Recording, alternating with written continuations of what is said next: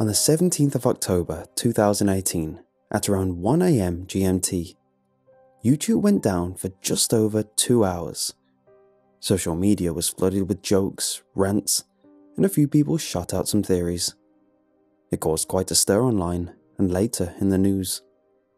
But when the site came back online, people soon moved on and forgot about the whole thing. 2 hours before the outage, a live stream started called A Beautiful Sunset. Personally, I'm not big into YouTube. I definitely appreciate it as the new culture media hub it's became, but I just use it to listen to music and background noise. My roommate, however, is someone who lines up more as a fan of YouTube. He has subscribed to a lot of channels over the years he's been on there. One theme he's always leaned towards is horror channels. The dark side of YouTube, he called them. He would listen to scary stories, conspiracy theories, and horror movie reviews. I personally didn't have the time or patience to watch these videos, but I loved hearing about them. He'd usually condense what he'd heard into a short TLDR for me, and then we'd have something new to talk about. It was a great way to keep up conversations with him, and he loved talking about things to an outsider to add to his opinions. This, of course, didn't stop him trying to get me to watch and listen to the things he loved, but I just politely turn him down and wait for him to tell me about them afterwards. This doesn't mean I would ignore what he'd tell me about. I didn't just apathetically listen when he'd rave on about a new thing he'd just found. I genuinely paid attention and chimed in when I could. This is why I remember so well a live stream he excitedly found. It was a small live stream. It only had about 20 to 30 viewers when he joined in, but it slowly grew in numbers over time. It was called A Beautiful Sunset. I got away from the usual content he normally watched, I thought, when I first heard the name. When he pulled me into his room, I saw a live stream of a clean, open field, grass swaying. The sun was blazing in the horizon, not quite set, but threatening to soon wrest away from human eyes. The light emanating from the sun, bathing the scene in a serene pink and orange glow. Quite honestly, it was beautiful. So I could understand people watching the stream in a sort of visual ASMR. But again, this seemed way off from what my roommate usually watched. When he told me about it, it made much more sense. As I watched the viewer count rise, then fall, then rise again in very sudden spikes, he said this livestream was appearing in a lot of people's recommended page. Another weird out-of-place video blasted to a lot of people's feeds.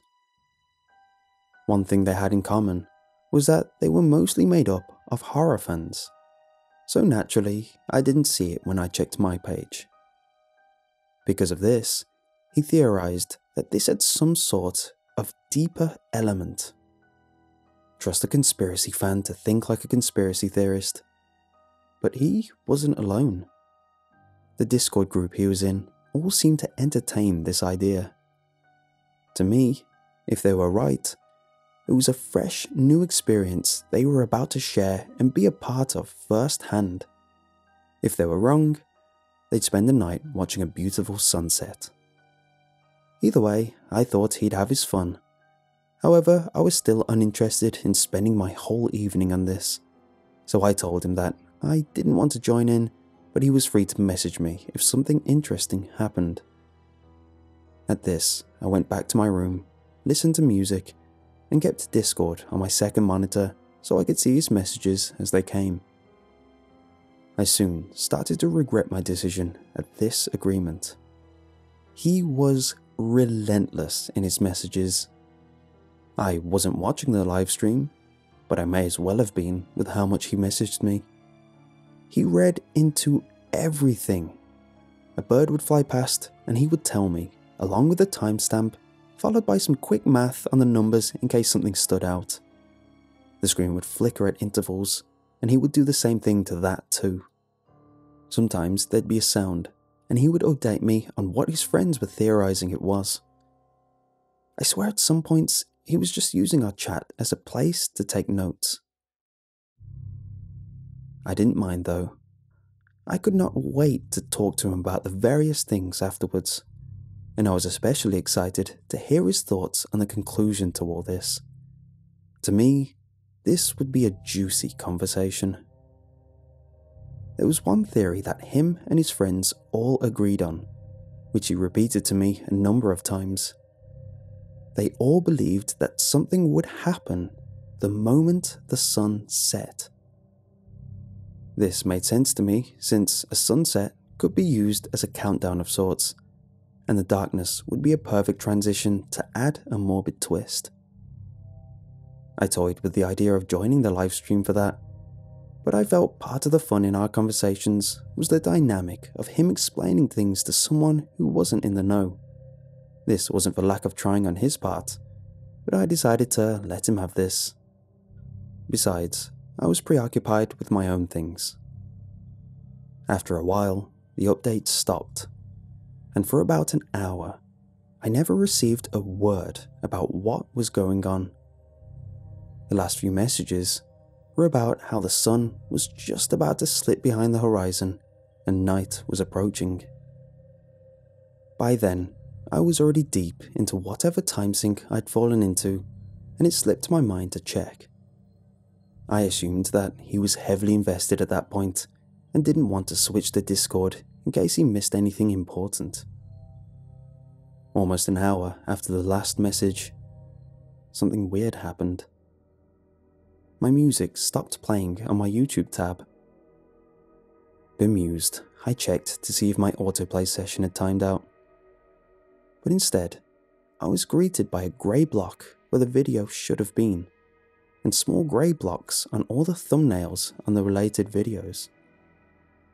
Confused, I tried going to the homepage, but that had the same effect. Just grey squares where the thumbnails and titles should have been. I checked my internet connection by trying different sites. Twitter, Facebook, Reddit. They all worked. Each site I checked had many references to others experiencing the same thing. Twitter and Facebook had a lot of people making jokes about it, and the YouTube subreddit was full of reports and complaints. It seemed to be a worldwide thing. Something which I don't think had ever happened before. YouTube generates its money from ad revenue, so it must have been taking a huge hit to be down like this. I remembered my friend and his live stream, so I went to check on my friend to see how he was dealing with it. I peered into his room after giving his door a small knock. His back was to me, and I could see on his screen what used to be a YouTube page, now just grey squares on the dark theme background.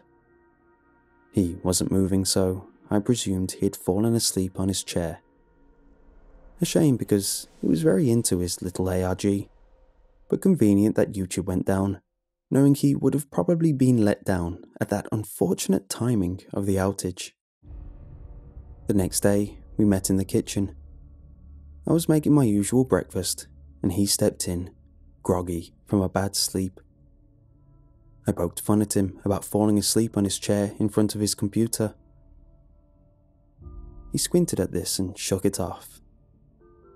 After a bit of small talk, I brought up the live stream, ready to be regaled in the information he'd gathered and what his friends thought. Again, he shook this off, fervent that he didn't know what I was talking about. After everything that happened, I couldn't shake that off, so I confronted him about it. I brought up all of the previous evening's events, about how him and his friends were all into this weird ARG and wouldn't shut up about it, that he bombarded me with messages about it, and that he fell asleep on his chair after YouTube went down. His bemused squints turned into a look of confusion and a hint of panic. His eyes darted around as he tried to recall the previous night. Once he settled on something, his face calmed down, and he told me in a monotone voice that he never saw a live stream and that he went on a walk last night and afterwards went to sleep. I challenged this, saying I had the messages to prove that was false, and following it with questions about where he went. He again had a look of panic as his eyes darted around in thought. But suddenly, his look faded into a calm, blank expression, and in a dull tone, he said he remembered no such thing, and it was just a walk, nothing more. I cocked my head at this and took him to my room. The annoying thing is, when I pulled up our Discord messages, anything about the livestream was deleted by user, which of course he denied ever doing. I tried looking around forums and tweets, but couldn't find a thing. He said an ominous thing about how I should be satisfied at this, and just walked away, leaving me sat there, feeling like a goon, not knowing what to think. I eventually took to the internet to try find any traces about the event, but all I could find were jokes and concerns about YouTube going down, and nothing more. As I sat there, exhausted on things to do, I came to a few ideas. The timing of YouTube going down was too much to be a coincidence, so there are two possibilities in my head. Either YouTube pulled the plug in time and interrupted the broadcast before it could finish what it set out to do, or they were too late, and whatever they've planned is yet to come.